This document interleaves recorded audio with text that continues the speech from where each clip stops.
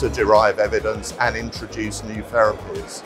Particularly important for us in the coming year will be the launch of a brand new therapy, percutaneous transmural arterial bypass, or PTAB, as envisaged within the DETOUR procedure, that's going to offer for the first time an endovascular approach to treating very long femoropopliteal lesions with a bypass.